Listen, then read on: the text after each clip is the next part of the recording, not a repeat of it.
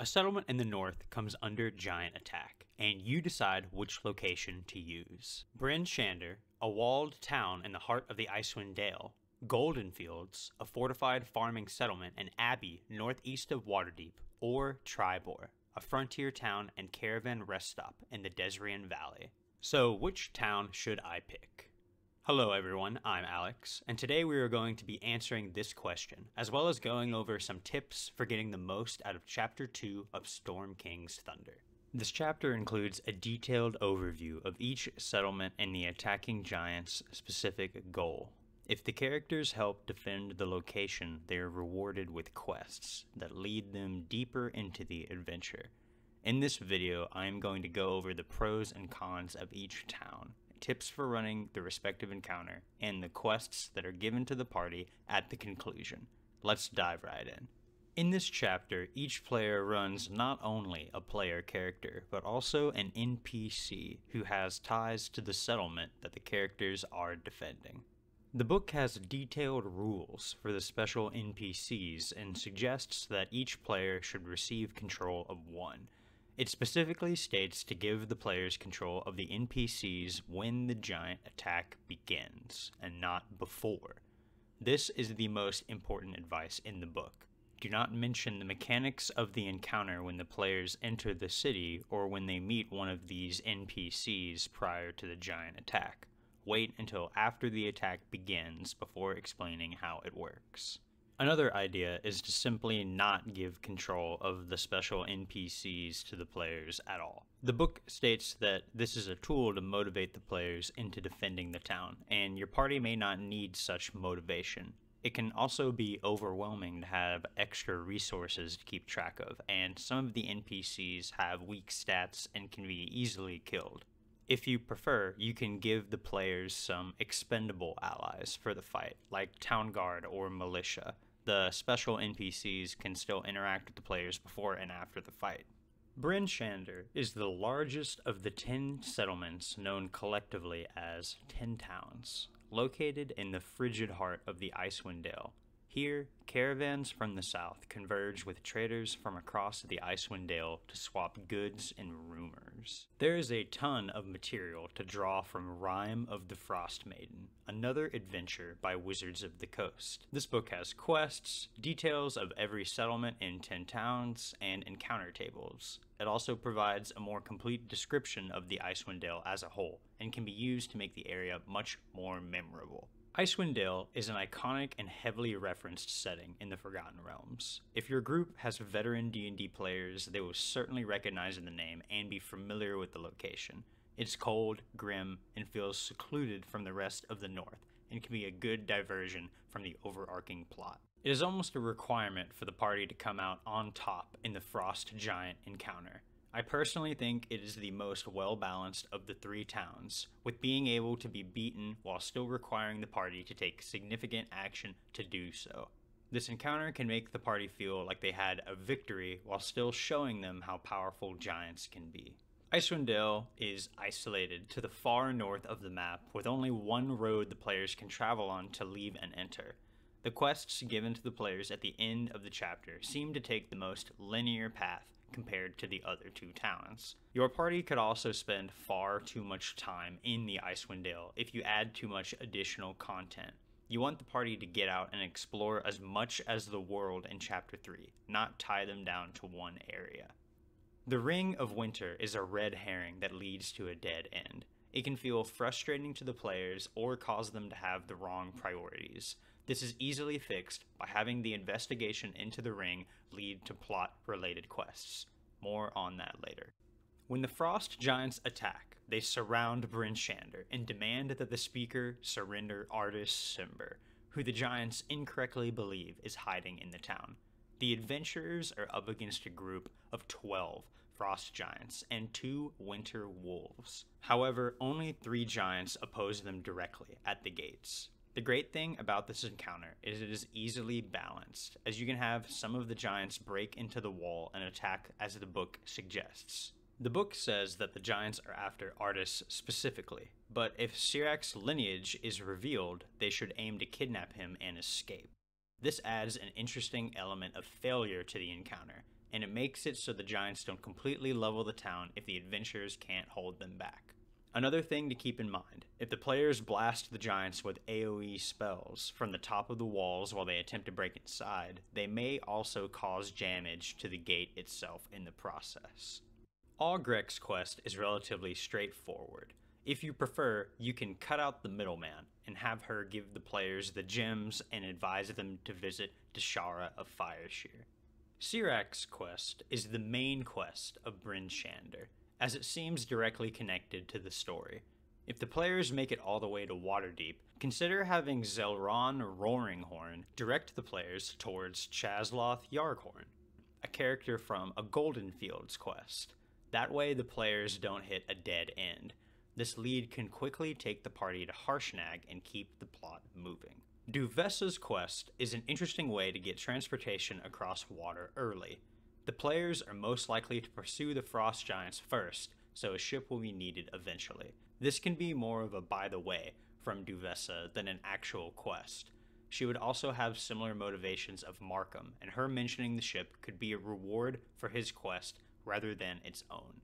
Markham's quest is a great way to get the players to explore more of the Icewind Dale. As I mentioned earlier, if you have Rime of the Frost Maiden, this quest can be greatly expanded. If you want to get lost in the tundra for a session or two, give the players Markham's quest first. When they return, they can get the subsequent quests, and you can introduce the Weevil subplot.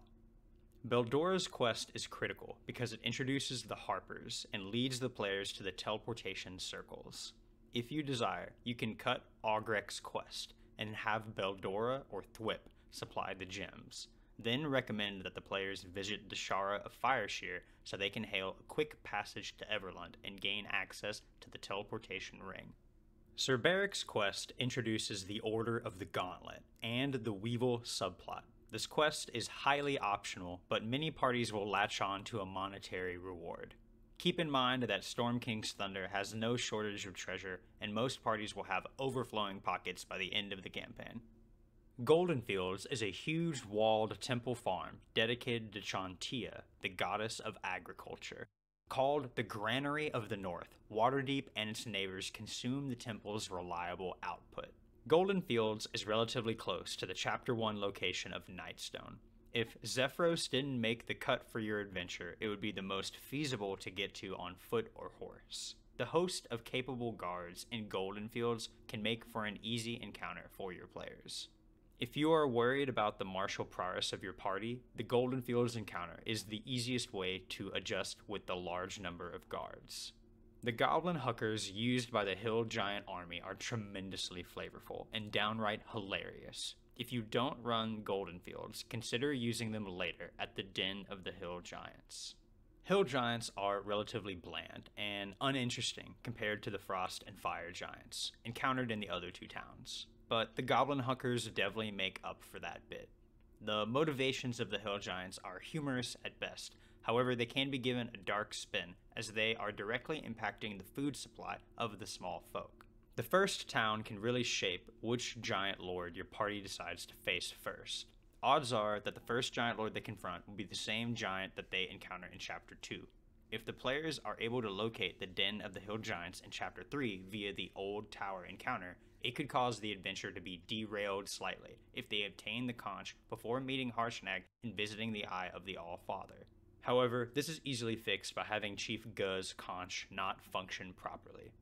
Goldenfields has no quest that leads to the Harper teleportation circles, but that can easily be fixed by simply adding one. The Hill Giant attack is split into two sections. First, the players and special NPCs confront a small invading force inside the walls. During that battle, the alarm is sounded after one or two groups are defeated. As the invading forces begin to retreat back over the wall, Lob and Og leap over to confront the party and any remaining NPCs. Simultaneously, the ogres begin launching goblins at the guards along the top of the wall. The defenses of Goldenfields converge and begin fighting the army in full force. Some guards lower rope ladders and come down the wall to assist the players with the Hill Giants if needed. If the players defeat or subdue Lob and Og, they can climb up these ladders and assist the guards with driving off the remainder of the army. Shalvis's quest should only be offered to the players if they have ties to the Gentarum, or have shown that they possess qualities of someone who would join the organization. Live for Last's quest introduces the Emerald Enclave, but otherwise has no real ties to the plot. If you wish to have the Emerald Enclave take a more forward approach against the Giants, or if you have a player who is already in the faction, then consider using this quest. Zhai Lang's quest is relatively flavorless. If anything, it is a test to see if the players will hand over an expensive art object for a reward that could be less valuable. Zhai Lang's motivations also seem a bit uninspired. I would recommend saving this reward for an NPC that the players rescue or bond with later in the adventure, unless she already fits this bill. Miros' quest leads the players to the Old Tower encounter in Chapter 3. If you want your players to encounter Chief Ge and the Hill Giants early, consider running this quest. If you want your party to stay on track but still get the reward, you can have Moog be absent from the Old Tower. Naxine's quest is the main quest of Goldenfields. Her membership in the Lord's Alliance should be a hint to the players of its significance. This quest introduces the characters to Chazloth Yarghorn. Chazloth informs the characters that Old Gnawbone, an ancient green dragon, should know what to do to end the giant threat. If the party travels to the Cryptgarden Forest, Old Gnawbone directs them towards Harshnag and the Eye of the Allfather. Orin's quest leads the players back towards Nightstone, to the town of Daggerford. If you want to give your players a reason to return to Nightstone, explore the Gentarum, or run the Daggerford encounter from Chapter 3, then consider running this quest. The bustling mercantile town of Triboar stands where the long road meets the Evermore Way. Triboar's name is thought to have come from a traveler's tale of slaying 3 boars here on the same day over 400 years ago. Nearly half of Triboar's population lives outside the town proper, on sprawling ranches and neighboring farmsteads. Triboar is the perfect central location in the north to start Chapter 3. It is a bustling town full of prosperous adventure and is a prime example of a successful frontier town in the north. The town itself offers interesting quests, even without the giant attack, and can be a place to be explored if visited in Chapter 3. The Fire Giant's motivations and imposing power make the encounter interesting. The leads are connected to the plot and can cause the players to become invested in finding answers. The Fire Giants are a force to be reckoned with, and they don't come alone. This encounter is easily the most difficult and can lead to some or all of the special NPCs being slain, or even some members of the party if they refuse to back down. The Fire Giant attack should ideally occur while the players are in or near the town square. Read the description to the players and show the approaching Fire Giant forces. The players will either confront the forces directly or attempt to ambush them as they approach. Ideally, the players should become preoccupied fighting the Orgs, Orcs, and Magmans, while the Giants dig up the Vendidad fragment. If the players attempt to stop them, the Giants quickly reveal their might. This encounter will likely end with the Fire Giants successfully extracting the fragment and leaving town, which give the players a great motivation to grow in power and challenge the Giants again. Darathra's quest is the main quest of Triboar, and introduces the Harpers. This quest can also lead to Harshnag if modified slightly. Simply have Corwin inform the party of Harshnag's existence and task them with locating him. He could provide a lead to Chazloth Yarghorn or to Harshnag's location directly. Darz's quest introduces the Weevil subplot. This quest is interesting but not necessary to the plot, as I mentioned earlier. Narth's quest takes the players to Nornar's Hold and can be an interesting side venture to explore in Chapter 3. It is ultimately unrelated to the overall plot, but can lead the players to the edge of the High Forest. Urgala's quest rewards the party with a Giant Slayer weapon. I personally think this quest should be given to the players regardless of which town you pick for Chapter 2. The reward is too good to pass up on and gives the party a great weapon for dealing with the giants throughout the adventure. This quest eventually leads the party to Yartar. Once the players arrive, I highly recommend foregoing the second half of this quest for the Dungeon Masters Guild optional supplement, Kraken's Gamble. The weapon can easily be located in the treasure room at the end. Perhaps the corrupt captain was a regular at the Grand Dame and was swept into the chaos.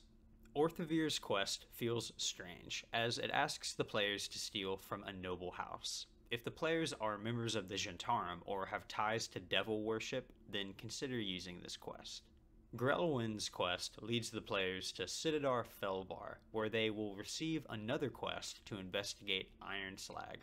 This isn't the only way the players can be led to Iron Slag in Chapter 3.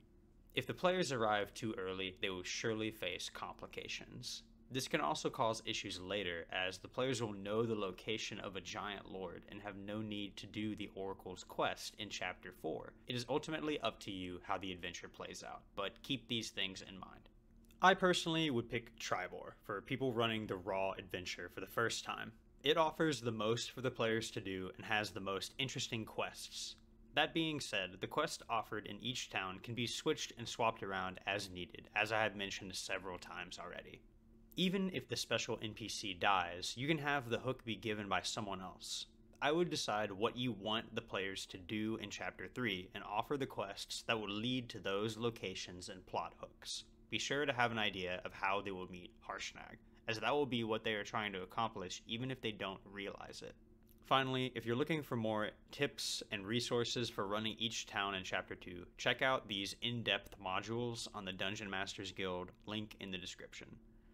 Thanks for watching. Hopefully you have an idea of which town you want to run and which quests you want to give your party afterwards. Check back for my next video going over the top 10 locations in Chapter 3 and my tips for running the 3 special encounters at the end of the chapter.